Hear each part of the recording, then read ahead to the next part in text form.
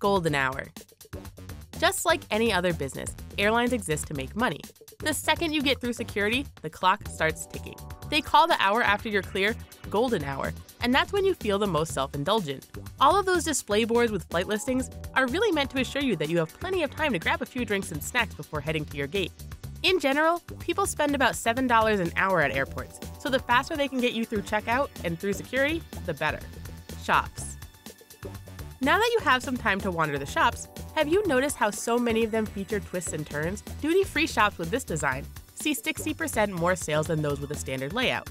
Carpeted floors, spas, and comfy chairs all help us to feel more relaxed when we are waiting for our flights, and happy customers tend to spend more money. Customers who aren't stressed out spend about 70% more on retail and 10% more on duty-free items compared to frazzled customers. Oxygen masks. It might make you feel comforted to know that oxygen masks are available on your flight, but it's less reassuring that they only have about 15 minutes of oxygen in them. This should hopefully give your pilot enough time to get the plane to an elevation where you can breathe on your own. We know you want to ration your oxygen, but it's important that you put your mask on quickly. You only have a few moments before your brain gets affected by the lack of oxygen. Flight attendants. Everyone hates flight delays, and your flight attendant is no exception. Until everyone is seated and the plane door is closed, those smiling flight attendants aren't getting paid. Helping you stow your bag or find your seat is something that they technically aren't getting paid to do. Not only does a delayed flight mess up their own travel plans, but it puts a dent in their earnings as well. Danger. You might feel the most uneasy when you're high up in the sky, but the most dangerous times to be on a plane are during takeoff and landing. The plane lights are dimmed to prepare your eyes for darkness, in case there is an issue and you have to find your way out with no power. You want to have your tray tables and bags tucked away, just in case you need to evacuate quickly, so you don't trip over them in your haste to get off the plane. Profit. With rising ticket prices, you might think that airlines are raking in massive amounts of profit, but that's not the case. On average, airlines make about $8.27 in profit if you walk through the airport and board a plane, giving them an average profit margin of about 4%. Of course, that number is just an average. Airlines in North America earn about double that figure, where airlines based out of other areas aren't nearly that profitable. When you adjust for inflation and consider the cost of fuel, maintenance, and staff, ticket prices are actually lower now than they have been historically.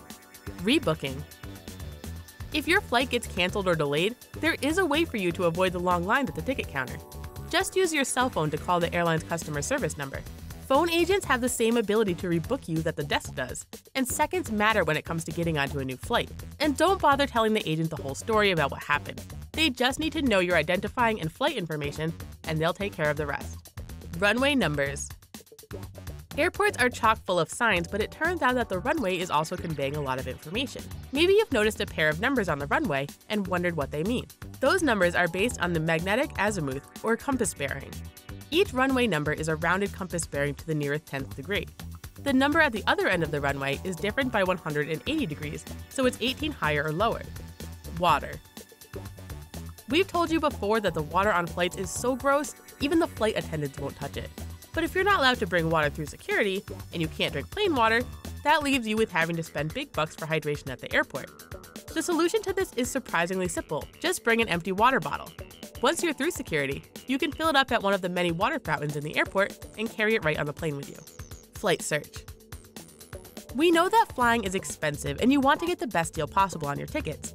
You've probably heard that you want to clear your browser's cookies, or insidious airports will realize that you're trying to travel and jack up the prices. Although some people do claim this, there really isn't any hard evidence. Flight prices change day to day, sure, but booking 54 days before your domestic flight is the really best way to make sure you get a good rate. Ending up at a car repair shop is always a blow to your day and your wallet. Sure, mechanics do have to make a living, but some of them capitalize on the fact that you don't know your own car very well. We'll tell you some secrets that your mechanic would rather keep quiet. If your YouTube dashboard isn't showing enough videos from TheHUB, you can fix that yourself by hitting the subscribe button and then turning on your notifications. Oil change. An oil change is a quick and fairly inexpensive procedure that is part of basic car maintenance, but how often do you really need one? Mechanics will assure you that you need one every 3,000 miles or so, but that's only true for older vehicles, say more than 7 or 8 years old. In reality, most cars can go between 7,500 and 10,000 miles before needing an oil change. Flushes. Just like how cleanses for human bodies are gimmicks, so are most cleanses designed for cars. An engine can need a flush if it's been neglected, and there is sludge you see when you open the oil cap. The same goes for fuel injection cleaning. Unless your check engine light is on and you're experiencing problems driving, this absolutely doesn't need to be a part of your regularly scheduled maintenance. High-end products. There are all sorts of oil additives that some mechanics will try to convince you to upgrade to. They promise to do everything from reduce friction to improve fuel economy, but in reality they're little more than expensive snake oil.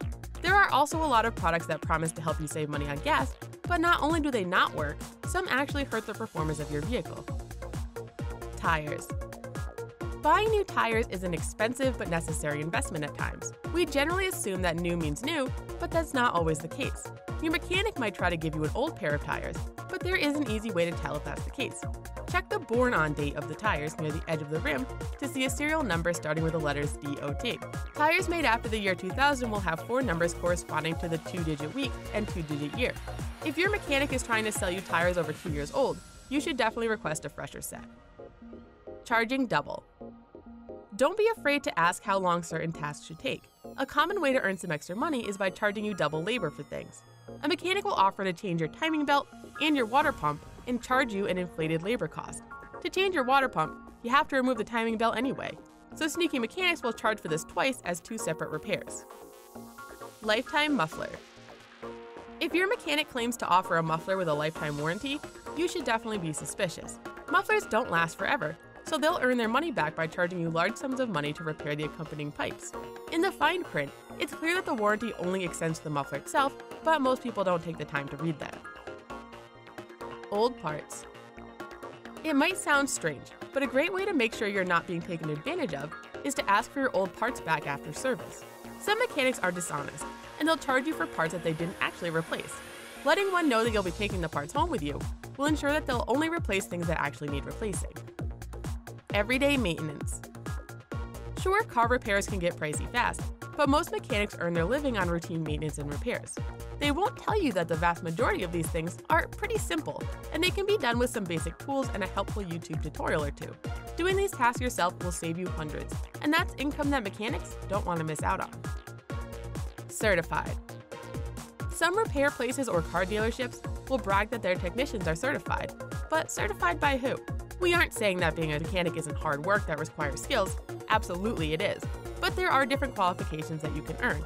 Having a certificate from the Automotive Service of Excellence just means that a mechanic has passed a written exam.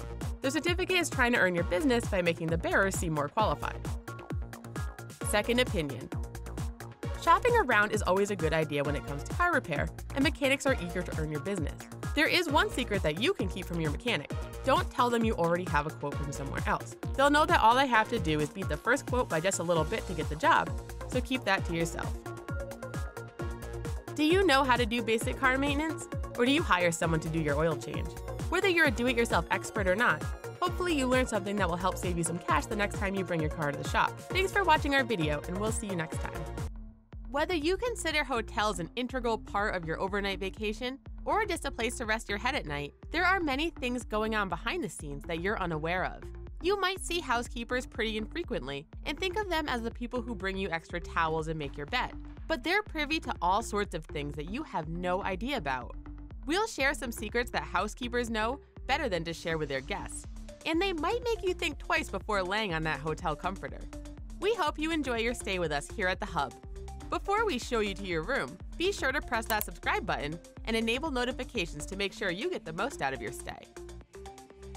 They touch your stuff.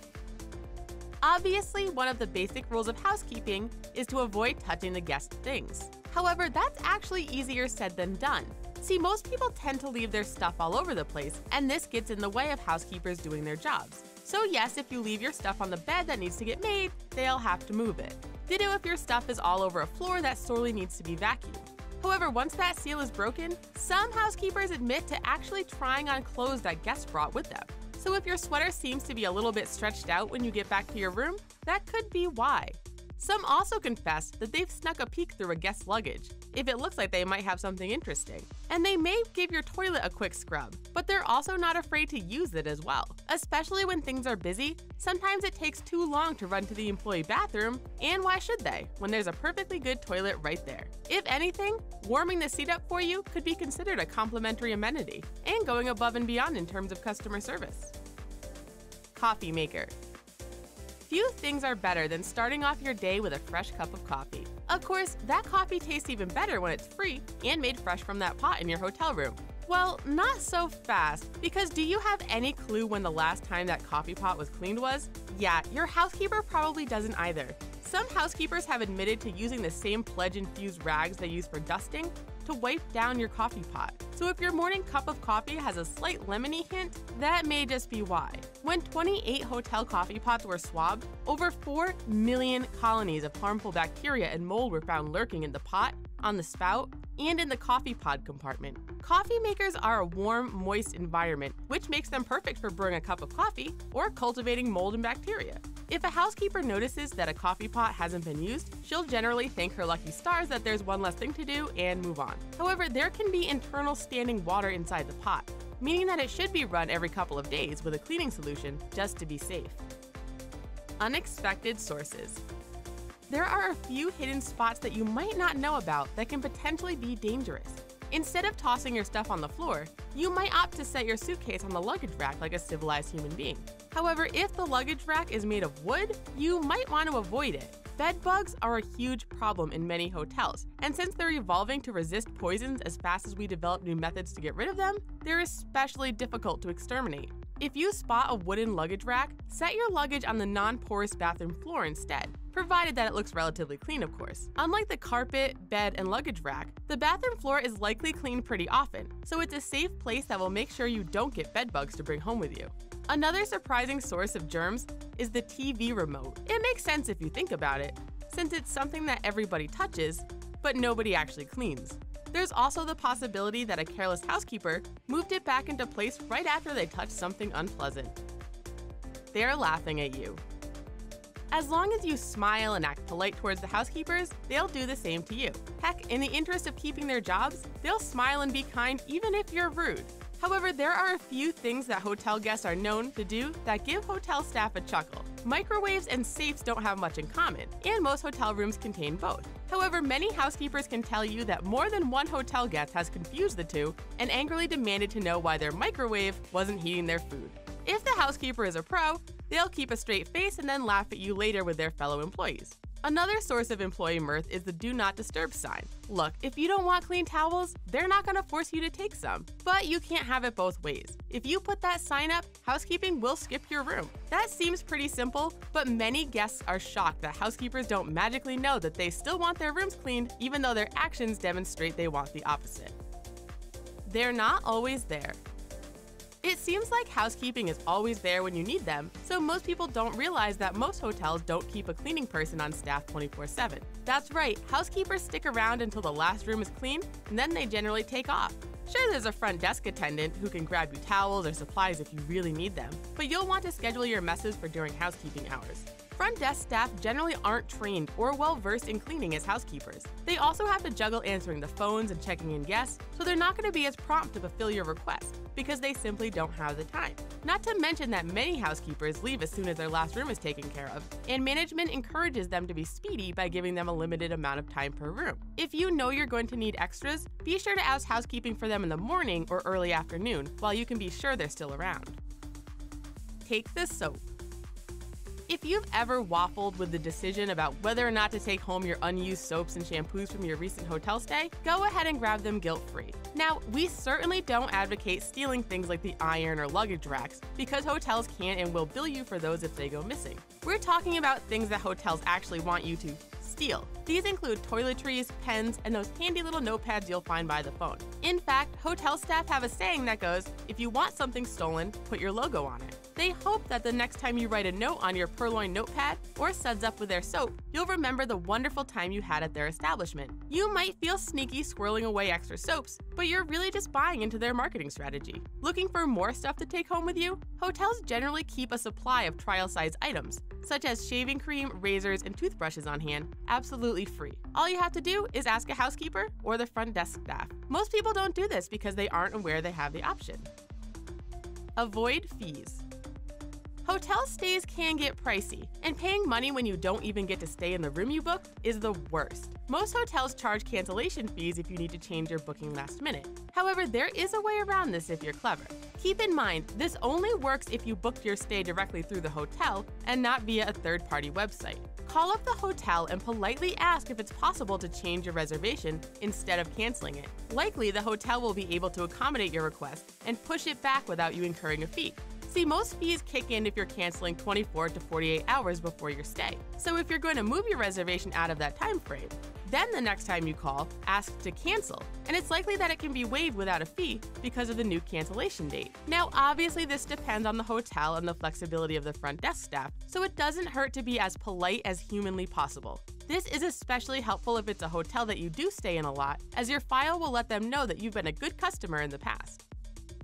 Shortcuts. Very few of us can honestly say we never take any shortcuts during our workday. Don't forget that housekeeping staff are human beings and want to get their job done and clock out. When it's a busy day and management is breathing down your neck and guests are clamoring for an early check-in, you can believe that a lot of corners are getting cut when it comes to cleaning. The bathroom is one place that's easy to simply pretend to clean. Housekeepers have been known to just run the shower and rinse down the tub instead of actually scrubbing it out. Ditto with just turning on the tap in the sink.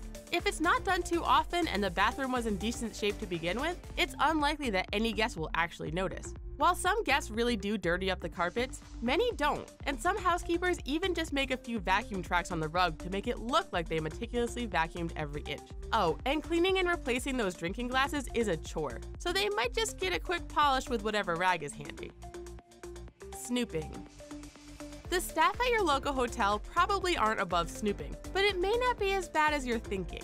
When you book a room, the front desk gets all of your personal information, making it a cinch to look you up on social media. Sure, they may just snicker at your vacation snaps, but they can also use it to get valuable information. Higher quality hotels will use this info to enhance your stay, if it seems that you have a preference for certain things. If your Facebook claims that you're a baker, don't be surprised to see fresh cookies available in the lobby when you check into a nicer hotel. Those files they keep about you contain more information than you're aware of, as the front desk staff will often take copious notes about you and your stay. If you're a good guest, you have nothing to fear, but if you're a bad guest, well, you could just find yourself blacklisted.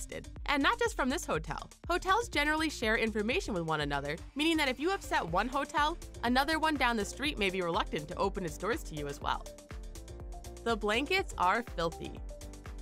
The good news is that unless you're staying at an extremely low-end and unscrupulous hotel, the sheets and pillowcase are changed after every guest. The bad news is that is not the case for the comforter. Before you plop down on top of the soft, fluffy top blanket, you should know that those rarely, if ever, get washed. Comforters are expensive, so keeping tons of extras just isn't practical. They're also bulky and take a long time to wash and dry, so any time one is in the wash is time that room can't be rented out, meaning the hotel is losing money. Unless there is a visible stain, there is no way housekeepers are going to spend time removing, washing, and replacing the comforter. Not only do the clean sheets protect you from making contact with the comforter, but from the pillows as well. That's right, you probably shouldn't peek under your pillowcase if you want to be able to sleep. Gross, stained pillows are frequently dressed up with nice pillowcases and kept in use. Not only are pillows expensive to replace, but frankly, most guests don't ever take the pillowcases off, so it's easy to keep them looking fresh, no matter how gross they truly are.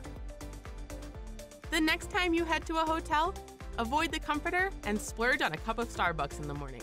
Keeping tons of rooms clean and in pristine condition is a huge challenge, not to mention physically draining, so cut your housekeeper some slack your next stay. So you want to be part of the movie business? Well, TheHUB can't make you a Hollywood power broker in 10 minutes, but we can show you the 10 secrets movie theaters don't want you to know. Movies cost millions and make billions, and even though your local cinema has sticky floors and soggy popcorn, they know how to keep you in their seats. Whether by attacking your senses or sending you hidden messages, these cinemas play on your emotions to get inside your wallet. So let's be like TMZ and get that rumor mill a-turning. Sometimes movie theaters will give you a good deal with their rewards cards, but an even sweeter deal can be had by clicking our red subscribe button. Free and unlimited mini-movies from TheHUB await you. Popcorn. When entering the theater, the wafting smell of popcorn calls to you like a dream. So you wander over to the snack section in a daze, and the employee behind the counter upsells you on getting a medium or even a large for just a few dollars more. You've already spent more than you expected, but you're convinced to go for the biggest bucket. But why was it so easy to splurge on the larger option? It's more than just their sales skills. Most theaters add coconut oil or canola oil to give days-old kernels that new popcorn smell. Not only that, at the end of a given day, uneaten popcorn is placed in unattractive plastic bags and stored away for tomorrow. The big popcorn maker behind the counter doesn't get to pop as much popcorn as it seems, and on average, it's not cleaned too often either. While you can't control whether you get stale popcorn or not, you can manage how you butter it. If you want to distribute the butter throughout the bag, try this hack. Just place a straw into the middle of the popcorn and pump butter into the bottom of the bag. That way, you can at least make the old and new kernels taste just as buttery. Speaker system. When you go see a movie like Transformers, you want to hear the explosions and mayhem around you. Outside of interactive 3D visuals and all-encompassing IMAX screens, the surround sound works wonders to make you feel as if you're in the middle of the action. Yet, without many regulations controlling the decibel levels of sound systems, you could face the same type of hearing loss as a soldier in a war zone. The National Association of Theater Owners argue that their films feature certain sounds that jump out at you, but most of the flicks will fall within the healthy range of 85 decibels or lower. That didn't stop the recent remake of The Magnificent Seven from featuring a steady spray of gunfire sound effects hitting 97.2 decibels, storks from attacking kids' eardrums at 99.3 decibels, and Deepwater Horizons from sustaining over 100 decibels of sound for minutes. The American Hearing Research Foundation's confirmed that movie theaters are a source of premature hearing reduction. We say if you can handle going to a loud and proud Michael Bay film festival without earplugs, then you're perfect for a job as an air traffic controller or a roadie in a rock band. A loud future is for you. Best seat. You've waited in line for that midnight showing, bought your popcorn, and at 11:30, the doors swing open and the rush for seats begins. But which perch makes for the best viewing experience? If the director of global technology at the THX Sound Company has anything to say about it, it's a central seat about 2/3 away from the screen. There, you'll have the best view of the action of the film. It doesn't fully cover your field of vision, but it definitely captures your attention. More importantly, you'll be in the perfect spot for the sound waves to hit your ears. When sound technicians are calibrating the speakers in a theater, they measure out the optimal volumes for each device, and then average out those measurements. That being said, sound technology has evolved so much over the past several decades that any seat in the house will give you a decent hearing experience. Through the use of lasers, engineers eventually placed the speakers throughout the theater in perfect distribution. But if the sound of those crashing cars are coming at you too fast and too furious, then sitting towards the back and by the walls will be the ideal corner for you. Snack price. For the love of Bruce Almighty, why is it so expensive to buy food from the theater? Back in the golden age of Hollywood, the studios owned the theaters. They could control which movies were shown on their screens and how often the screenings occurred. Flash forward to 1948, when a Supreme Court ruling declared that studios and theaters needed to split the profits of the movies. As theaters became independent of the studio overlords, their profits seemed to shrink. On average, movie theaters make around 20 to 30% of their money from ticket sales alone, meaning they need to ratchet up their snack prices to make back the difference. Which explains the $50 price tag for a couple of Raisinets, a popcorn, and 3 large sodas. Okay, so we're exaggerating. Slightly. But theaters need to set their food prices to high to survive in an era where competition is fierce, and audiences oftentimes stay home to watch Netflix. That's why many theaters are willing to partner with companies like MoviePass, which offer crazy deals on ticket prices. They're not making much money off the ticket sales anyways. That said, the theaters aren't a charity case, and avoid shelling out the big bucks on food combo deals. You're usually only saving a couple of cents to buy popcorn, a hot dog, and a soda. Movie trailers. Sometimes trailers are the best part of going to the movie, especially if the main event is a real dud. Depending on how they're edited, previews are the biggest advertisement a studio could ask for. The audience is forced to sit through them as they wait for the movie to start, and it's not like they can change the channel. So you'd think theater owners would be pleased by the 15 to 20 minute chunk of trailers preceding movies nowadays, right? Wrong. According to Hollywood Reporter, theater owners are begging studios to decrease the average runtime of previews 2.5 to 2 minutes. They believe that trailers in their current standard form detract from the movie because they take too long to get to the point and give away too much of the upcoming movie's plot. Even if you're running late to that screening, you still have about a half-hour grace period between the start time listed on Fandango and the moment the opening credits start to roll. The time spent running trailers gives theaters more time to sell candy, but the extra long pre-show sizzle reels could hurt their business in the long run. Free stuff. If you're a regular visitor with a rewards membership card, you may get a discounted popcorn, a free soda, or even a pass to a movie. It's a great deal, but you'll need to invest a bit into the ticket sales before you can get in that perk. Depending on the company, however, many theaters offer free movies to their employees. Some theaters have even been known to offer advanced screenings of new movies for their staff several hours or a day before the films were open to the general public. That's become rarer occurrences as online spoilers are becoming more and more common. Yet, strict studio rules won't always keep some sly managers from trying to sneak a peek at the latest installment of a popular franchise. Nowadays, technology allows studios to secure and track their films so they can keep the contents under wraps until the last possible minute on opening day. But pictures with smaller releases or old celluloid prints undergoing a re-release are easier for theaters to present at private screenings, giving early access to employees and their friends and family. The Disney Empire. For generations, Disney has made countless dreams come true. But when it comes to their cartoons, movies, and theme parks, they mean business. Even theaters that have been operating smoothly for decades come under the sharp-eyed scrutiny of the house that Mickey built. There are stories of managers who showed Disney trailers one day early, and, whether it was accident or not, they were never heard from again. There are tales of Disney representatives coming to Cineplexes to train projectionists how to play their movies, change the standard aspect ratio of the screen, installing a custom light into a projector, and acting like they owned the place. Which they did because, didn't you know, Disney owns all.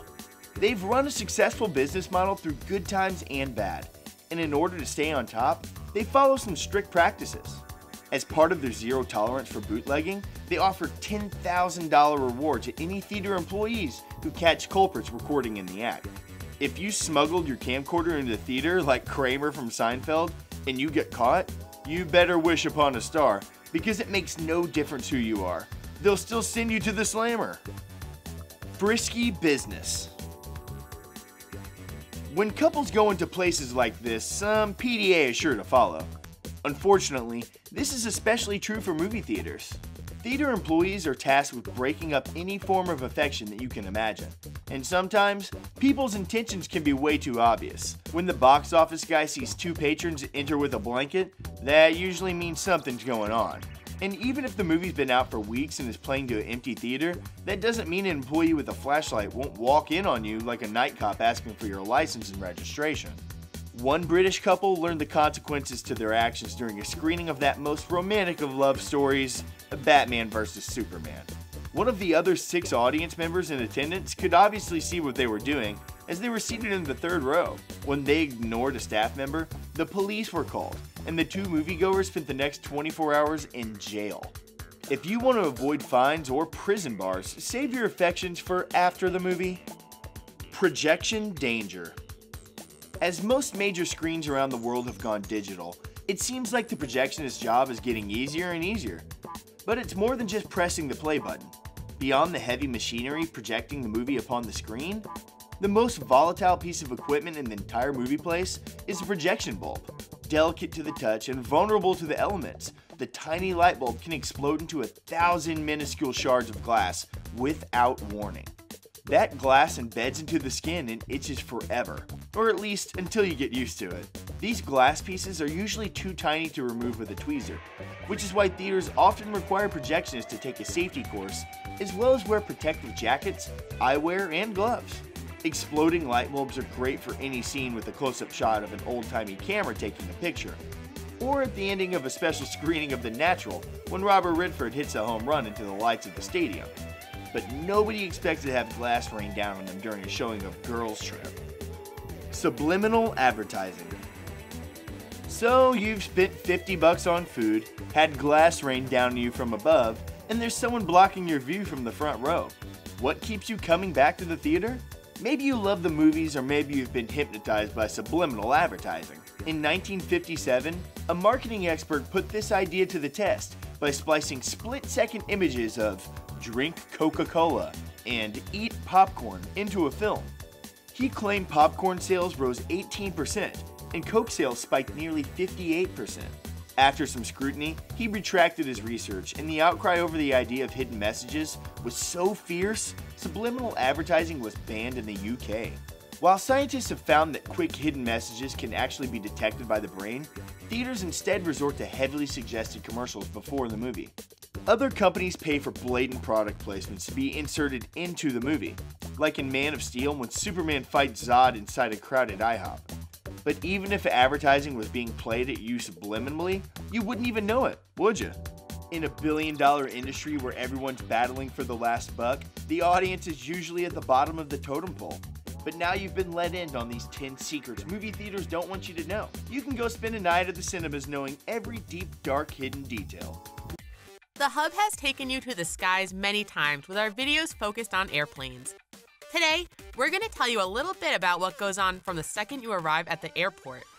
Checking in, getting through security, and making it to your gate can be a challenge even for experienced travelers. We'll help you be just a bit more aware of what's going on around you the next time you travel. Just like you use the airport kiosk to check in so that you can avoid interacting with humans, go ahead and press the subscribe button to spend more time watching the Hub. Pet safety. Depending on your feelings involving animals, it can brighten your day to see a cat or dog on board your flight. Airlines claim to be able to transport your beloved pet to your destination with you, but this may not be the safest way possible for either your pet or your fellow travelers. Many animals have gotten loose at airports through either the negligence of their owners or airport employees. One case that made headlines was the tragic tale of Jack the Norwegian forest cat, who got loose at JFK Airport when a clerk piled his kennel on top of another and then knocked it to the ground.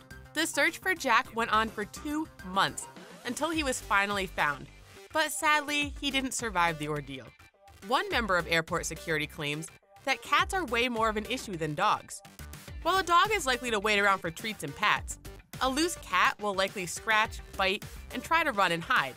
Not to mention that a wayward animal that hasn't been through security is technically a security breach, and that can cause the entire terminal to screech to a halt. Job security. When you're feeling grumpy during your early morning trek to the airport and you want to snap at the person who cheerfully reminds you to take your laptop out of your bag, please resist. It turns out that many TSA employees are even more stressed out than you are. They report high levels of stress and extremely low levels of morale, which leads to an incredibly high turnover rate. Especially during the busy summer months, they can endure mandatory overtime and missing meal and rest breaks. One thing that contributes to this is the number of part-time employees because of a cap put on hiring full-time ones. They're also not protected by the same agencies and rules that look out for other federal workers, such as the Federal Labor Standards Act. Thus, they don't have the same rights and protections against discrimination, making their jobs even harder. Meanwhile, their jobs are stressful enough even without all that.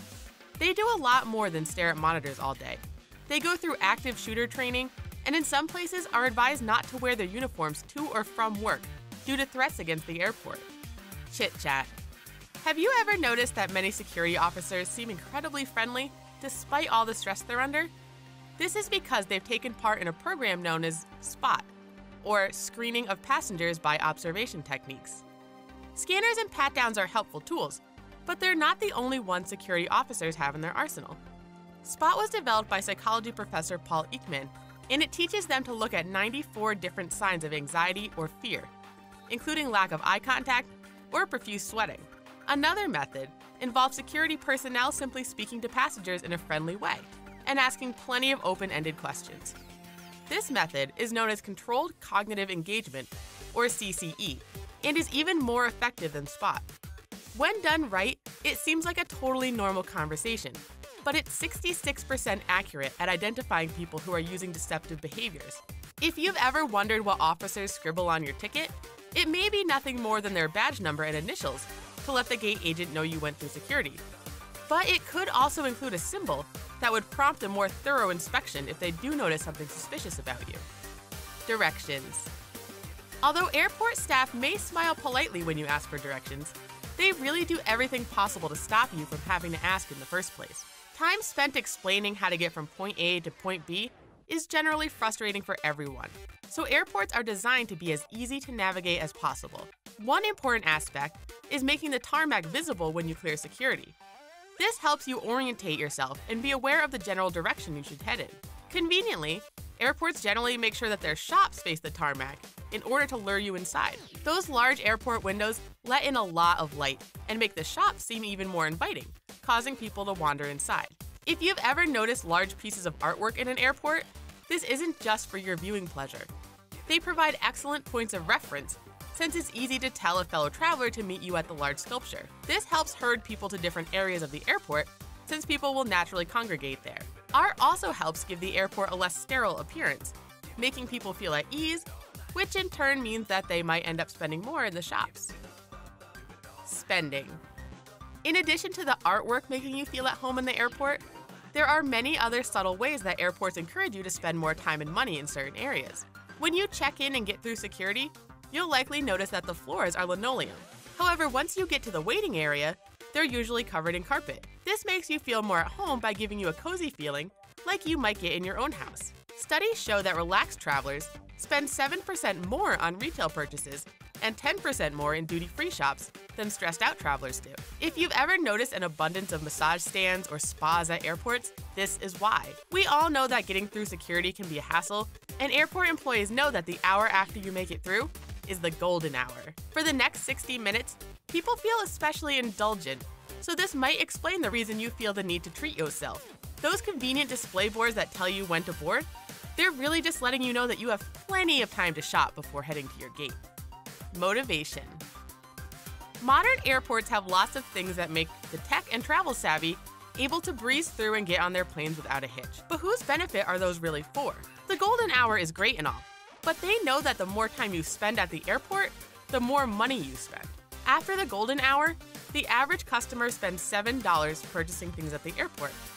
Since you can't shop before you check in and go through security, they want to make these things as quick as possible. It may seem like the TSA employees are being slow on purpose, but actually they want you to get through as fast as possible, so you can start shopping. Those conveniently automated kiosks are 25% faster than humans, so you can print out your own boarding pass and baggage tags and keep right on moving. Travelers being frustrated with a long security line is bad for business. For every 10 minutes a customer spends waiting in line, they're gonna spend 30% less on retail items once they finally get through. It turns out the guy in front of you spending way too long taking his shoes off is actually saving you money by making you wait.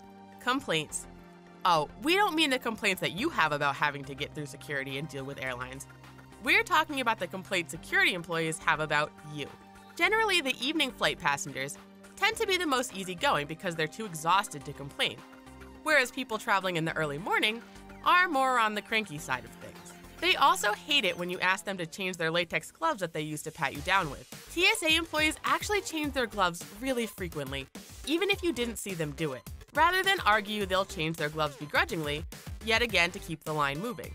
If you opt out of the standard screening and insist on a private pat-down, just know that you're annoying all the TSA employees. This slows the line down massively, and as we've said, they want you to get through security as fast as possible. They'd also rather you wait to finish your fancy updo until after you get through security.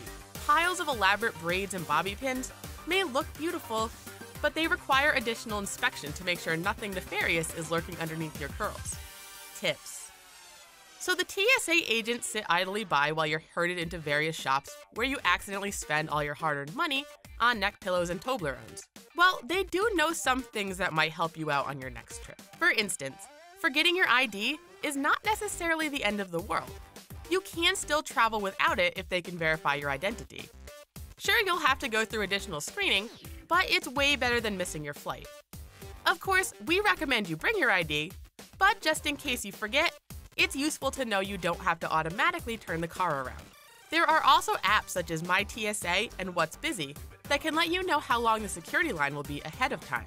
While you're using the free airport Wi-Fi, be sure to follow the TSA Instagram page to stay up to date with all the weird and wacky things people have tried to bring through TSA, which include fireworks, propane cylinders, and even lobsters. Although we can debate on whether they're really liquids or gels, you should also know that you can't bring things like salsa or jelly through security. Hidden security. You might think that when you slip your shoes back on, you're totally done with the hassle of security. But there are a number of ways in which you're still being monitored even after you make your way to the gate. If you're fortunate, and we assume not trying to smuggle illegal drugs or anything, you might have noticed that the airports use dogs that are trained to sniff out any drugs or explosives that might have been snuck through security. These dogs are easy to notice, but less noticeable are the federal air marshals. Although there are less of them than there used to be, they are still thousands making their way through the airport and onto the plane totally incognito, just in case there's a problem. In addition to being trained to fly planes, many pilots are also trained by the TSA, and thus may be armed or trained in self-defense, just in case there's an emergency while you're in the air. You can also be searched at any time, and not just during the initial security pat-down. Security agents also trade places with one another about every 30 minutes, just to keep them all alert by making them constantly switch up their tasks. Everyday threats. At the end of the day, TSA agents are humans who are doing the best that they can and are trained to take any threats to safety seriously.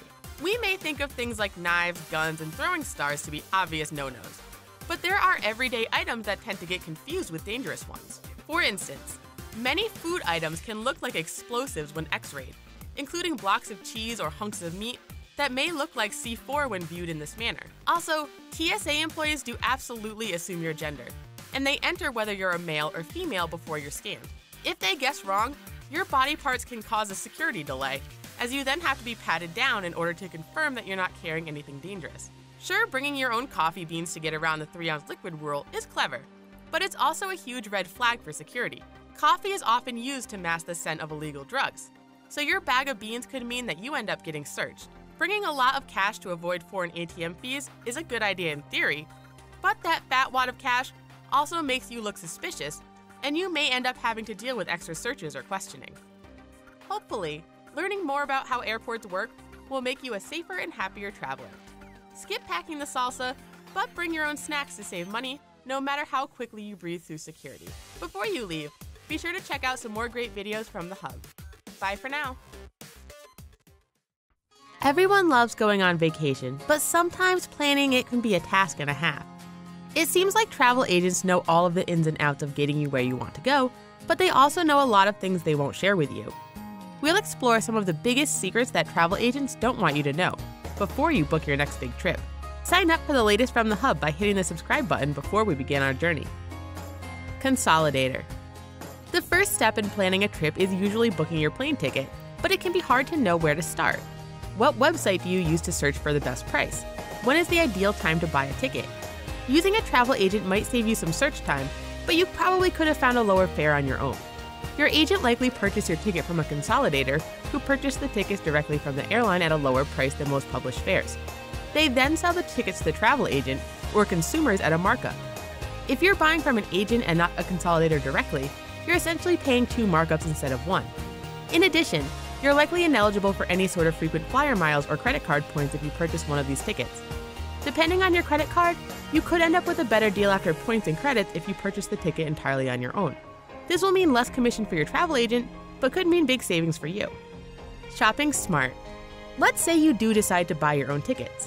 Where do you start? It turns out there is a best day of the week to do your airfare shopping, and that's Wednesday. Smaller airlines tend to set their prices first, and then larger airlines follow suit and tend to be the ones that raise them even higher. This bidding generally starts on Friday, followed by prices raising on Saturday. Over the weekend, airline companies tend to duke it out by raising and lowering their prices, and Wednesday is when the dust settles. Specifically, 1 a.m. on Wednesday, because midnight is when the airlines reload their computer systems for the latest low-cost fares. You can also save a few bucks by searching for 2 one-way tickets instead of round trip. Sometimes by flying 2 different airlines, you can get the best possible price for the trip yourself. There are even websites such as Kayak and Skyscanner that will automatically do that for you. But be careful if you're buying multiple tickets on the same flight. Some websites show group tickets at a higher rate, so try searching for them individually. Cruises. Your travel agent might promote a cruise as a stress-free way to relax and take in many scenic destinations. But they leave out the part about cruises being really bad for the environment. If you consider yourself an eco-savvy traveler, you definitely don't want to book passage on one of those luxury ships. While you're enjoying the all-you-can-eat buffet, bilge water is collecting underneath the ship. This noxious substance is filled with oil and other hazardous chemicals, and there have been many cases of ships not disposing of it properly. Not to mention the chemicals flying out of the smokestacks. These include sulfur dioxide and nitrogen oxides, which you may recognize as the primary components of acid rain. Having all of those people on board the ship generates an average of 21,000 gallons of sewage per day. That doesn't include the 170,000 gallons of gray water, which is water that's tainted with detergent, oil, grease, and more that comes from your sink, showers, and laundry machines. There are complicated laws about where this can all be dumped, but international water complicates things, and all that sewage can end up in the ocean completely untreated. Markups. Sure, we know that travel agents have to make money, and it's only fair that they get a commission for their services. But some travel agents admit that they make it a game to see how much they can get away with when marking things up. One agent confessed that his office had a contest to see who could sell a ticket worth $89 for the most money. One poor client ended up paying $265 for that ticket after the agent assured him that the flight was nearly packed, and this was his last chance to get on it. If you have an emergency and you need to get somewhere fast, agents know that this is their chance to get the big bucks. Flying for a sudden funeral? If your travel agent finds out, they'll jack up the price because they know you're rushed, desperate, and not thinking clearly. Travel agents make about 25% commission off your trip, while online booking websites like Expedia make closer to 5% commission. With that huge difference in margins, it's easy to see how you can save a ton of money just by booking things yourself. Travel insurance. If travel agents tell you that your ticket is non-refundable, that's probably not true. They tell you that in order to protect their commission, but it's really unlikely that they couldn't get you out of a vacation without having to pay some relatively minor fees. Travel agents admit to coming up with outrageous cancellation fees to make sure that you go on your trip, or at least pay for it so they get their cut. Think you might cancel? Investing in travel insurance might be a good idea, but be careful. Agents get paid 40% commission on travel insurance, so you'd better believe they're eager to sell it to you. It's a huge part of their income, and it might not cover you in case of an emergency, so make sure to go over the contract with a fine-tooth comb. It's also possible to ask for a discount on travel insurance if you do find a good plan and want to purchase it. One agent claims that asking for less than a 20% discount on your travel insurance means that you're getting taken advantage of. Loyalty. When it comes to airlines and hotels, some offer loyalty programs that reward you for utilizing their services often. Travel agents, however, don't work that way. If they know you're going to book with them because you do so frequently, they know they can get away with overcharging you for things. Just like how you shop around for everything else, it's always a good idea to shop around when it comes to travel agents.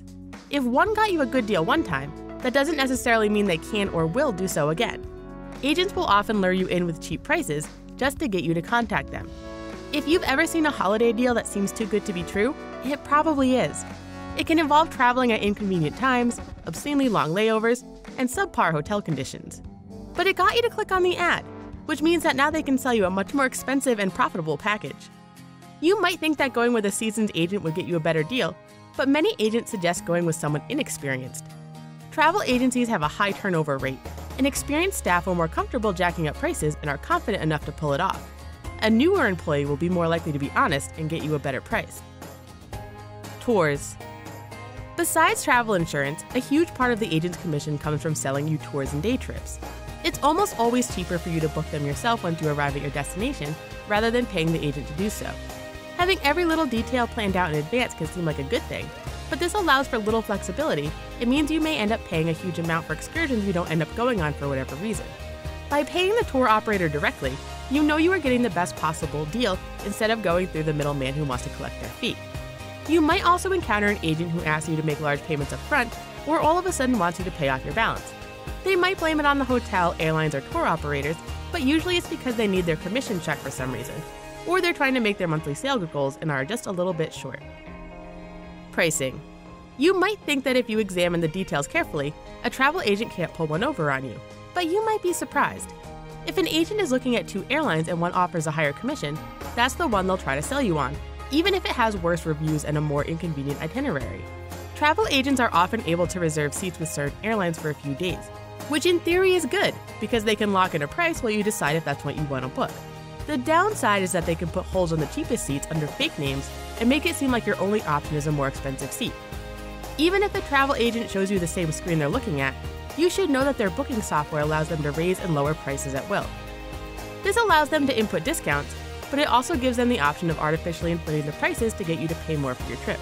Your agent will ask you for your budget to know how much money you're looking to spend to estimate what they can get out of you.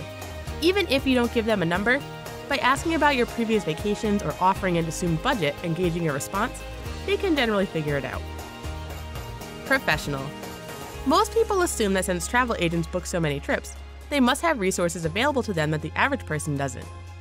Sure, they're given access to booking engines for some suppliers, but ultimately you're limited to suppliers that the agency has a relationship with. For example, some low-cost carriers such as AirAsia make such a small profit on seats that they don't pay commission to agents. That means no travel agent is going to recommend those airlines to you because there's no profit in it for them, even if it would mean saving you a bunch of money. Although travel agents like to travel as much as anyone, and they have experience planning trips, they mainly use the same information sources you do. Namely, they just Google it. If you know how to use TripAdvisor, Wikipedia, and Google, you can look things up just like professional travel agents do.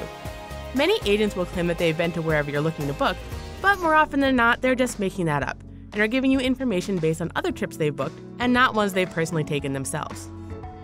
Specifics. By now you might be wondering, who on earth is still using travel agents? According to the Bureau of Labor Statistics, in 2000 there were about 124,000 freelance travel agents in the United States, and in 2014 there were only 64,250. So clearly their numbers are decreasing, but they still do exist. For a certain type of travel, agents do offer a decent value. Basically, if you're the sort of person who has more money than time to spend on a trip, a travel agent makes sense. If you're booking high-end activities and accommodations, especially for large groups, a travel agent can really help you out. Putting together these trips can be complex as they have a lot of variables to consider, and sometimes it's worth the extra cash not to have to worry about it.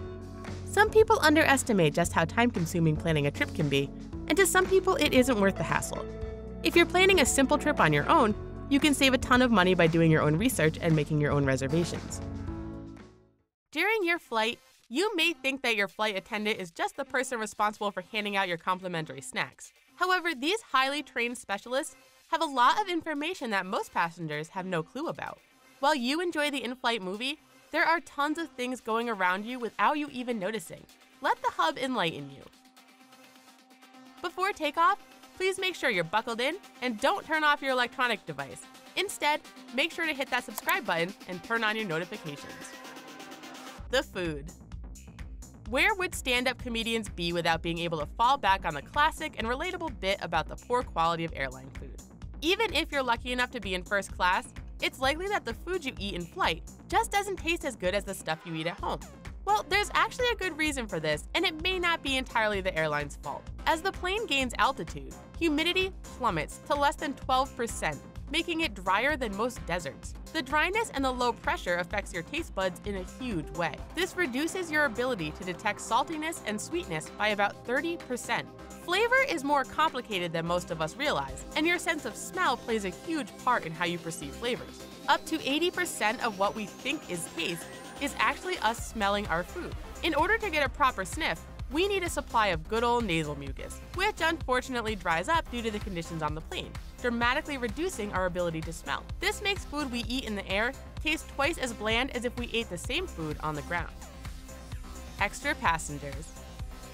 You know that the plane you're riding on is transporting more than human cargo, and the cargo hold is packed full of suitcases. However, there might be a few extra people on your flight, and we're not talking about stowaways. If someone passes away and needs to be transported for burial, it's not like they're going to send a hearse cross-country. Instead, the dearly departed is packed on board an airplane in the cargo hold, right next to your suitcase. If it's not an entire human being, it could well be an organ intended for transplant at a hospital near your destination. But what if someone starts out on their journey as a passenger before passing over? The protocol about that situation varies from plane to plane. Some actually have special cabinets in order to hide bodies, but others do not. It's not a simple matter of dragging someone into the bathroom and making it look occupied either, since the person needs to be buckled down in case of turbulence. One flight attendant admitted that when a gentleman passed away on her flight, she and her coworkers simply covered him with a blanket in the seat as if he was sleeping. They didn't want to cause panic, so they played out a real-life Weekend at Bernie's situation until the plane landed.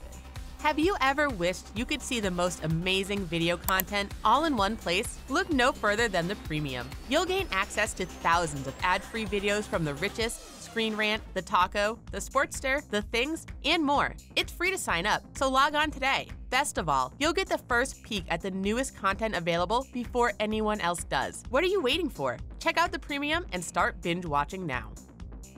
Bathrooms. One thing you should know about the bathroom doors on a flight is that they don't lock. Oh, sure, they have a mechanism that looks like a lock and sounds like one when you slide it over, causing the light outside to indicate that it's occupied. But for safety reasons, that door isn't really locked for all intents and purposes. It's remarkably easy to unlock a bathroom door from the outside if you're on an airplane, and they're actually designed that way. It's a simple method of sliding the knob into the unlocked position, just like you would inside of the bathroom. Feeling nauseous? If you don't think your complimentary air sickness bag will be enough, make sure you aim for the toilet and not the sink. The sink won't be able to handle it, and flight attendants don't get paid enough to clean up your vomit. They'll end up blocking off the bathroom for the rest of the flight, which is hugely inconvenient for your fellow passengers. And if you must slip off your shoes on the plane, at least put them on for your trip to the bathroom. Those floors are rarely clean, and you can tell yourself that wet spot on the floor is just water from the sink, but we all know it's not. Germs. Anytime you pack a bunch of people into a single area, you're going to get a lot of germs. Flight attendants do their best, but due to time constraints, they aren't able to clean as well as we might like them to between flights. Surprisingly, airplane bathrooms are relatively clean, all things considered. The biggest culprit for germs is the tray table. One test showed that tray tables held over 2,000 colony-forming units per square inch, meaning that the bacterial and fungal cells on there are able to multiply. That's way more than the 265 found on the toilet flushing button or the 230 found on your seatbelt. It might be tempting to plop your in-flight meal on your tray table, but you should probably wipe it down with a sanitizing cloth first. In terms of being surrounded by germs, you're actually better off eating your meal in the bathroom than at your seat. Although, for the record, we don't recommend that. Transmission. If you're wondering how your fellow humans manage to infect every surface on a plane with germs, the answer is simple: skin cells. The average human loses 30,000 to 40,000 skin cells per hour, and on a plane, those cells have nowhere to go. In the United States, about 1 to 2% of the population is carrying MRSA, which can not only be serious, but is also asymptomatic at first, meaning that someone may not even know they're a disease vector when they step onto the plane. Researchers at Auburn University wanted to know how hospitable airline surfaces are for germs, so they infected seats with MRSA and E. coli. MRSA seemed to prefer the seat pocket and was able to live up to 168 hours nestled in there. The E. coli preferred the rubber armrest, where it thrived for 96 hours. When it comes to transmitting the bacteria, less porous surfaces mean that there's less space for the bacteria to nestle into, increasing the risk of it ending up on you. So even though there's likely more bacteria in the seat pocket, you're more likely to pick it up on a non-porous surface, such as the metal in the bathroom. We weren't kidding about not eating your food in there, even though there are technically less germs. Safety measures. If your eyes tend to gloss over when the flight attendant gives their safety lectures, you should know that safety is something they take very seriously. There are a lot of safety measures in place that you might not even be aware of. The most dangerous times on a plane are during takeoff and landing, and you'll notice that the cabin lights dim during this time. That is because it gives your eyes a chance to adjust to the darkness, just in case something goes wrong and you need to hastily exit the plane. Just keep that in mind before you flick on your reading light while the plane is in the middle of taking off. The reason they have you put your tray tables up is so that they don't get in the way of you or anyone else trying to get off the plane quickly. It's also advised that you keep your window shade open so firefighters can spot you in an emergency situation. If you have to leave via one of those fun-looking rubber slides, you'll want to make sure you're wearing pants and long sleeves. Otherwise, your skin might stick to the side of the slide, causing friction burns. Sleeping. You might enjoy catching up on some shut-eye during a flight, but it turns out the pilot might as well. In a survey conducted by a pilots union, 56% of pilots admitted to sleeping while flying a plane. And the co-pilot likely wouldn't be very helpful in this situation, since 29% of sleepy pilots claim that when they woke up, they saw their co-pilot still snoozing. Even those pilots who can resist falling asleep aren't immune to having their skills compromised due to exhaustion. 86% of pilots claim that their abilities to perform their job had been compromised at some point in the last 6 months due to tiredness. When asked the top threat to passenger safety, 49% of pilots claim that it was their own exhaustion. That is 3 times more than any other threat mentioned on the survey. Pilots can be assigned rest periods during long flights, but this study focused on ones who fell asleep involuntarily while flying, and the numbers are pretty alarming. Pilot safety. While some pilots can't help but give in to their exhaustion at times, they actually do a lot of things to keep you safe that you probably don't know about. When the plane is getting ready to take off and you're stowing your carry-on safely underneath the seat in front of you, your pilots are going through their own safety ritual as well. It's known as a touch drill, and it involves going through the motions of various flight procedures. It helps ingrain the process in their muscle memory to avoid giving in to panic during an emergency situation. If your body knows exactly what to do, it can still function even if your brain isn't totally focused on the task at hand because of some distraction.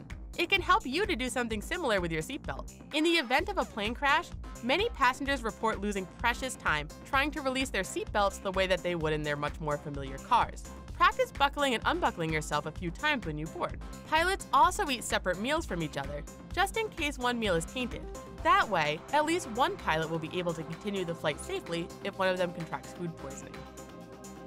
Water. When you think about all that bacteria on the water fountain at the airport, you may decide to wait until you're on the plane to grab a drink. But your best bet is to grab a bottle of water, instead of opting for some from the tap. Flight attendants reveal that when the plane stops to replenish supplies, the water in the plane is refilled just a few feet away from where the bathroom is being pumped out. And those tasks are occasionally conducted by the same person. During a test of water found on airplanes, 14 different flights were found to have bacteria levels that were 10 or even hundreds of times above that which the US government recommends for safety. And don't bother asking for a cup of ice, since that's made from the same potentially contaminated water. The ice may actually be more tainted, as the scoop and ice cube trays are seldom washed, and flight attendants rarely have time to wash their hands before touching either of those things. First class. If you can afford it, first class gets you some extra legroom, extra time to board, and some premium snacks. There is a rather hidden cost though. Airlines are just banking on you not having to pay it. In the unlikely event of an accident, you're sitting in the most unsafe portion of the plane. To determine where the safest place to be is in case of a crash, scientists purposely crashed a Boeing 747 airplane in what must have been one of the most fun science experiments ever. They found that the seats located in the middle of the cabin and those near the rear seemed to have survived the best. The crash test dummies in those seats had been tossed around, and many had broken ankles. Provided that they were able to maneuver by themselves or with assistance and get off the plane before it caught fire, it's likely they would have survived. Those seated in first class, not so much. The cockpit was completely ripped away from the rest of the cabin, and the seats located right behind it were incredibly mangled as a result. One of the seats was even found about 500 feet away from the crash site. Time magazine also reported that first-class passengers have a 10% higher risk of fatality than those seated near the back of the plane.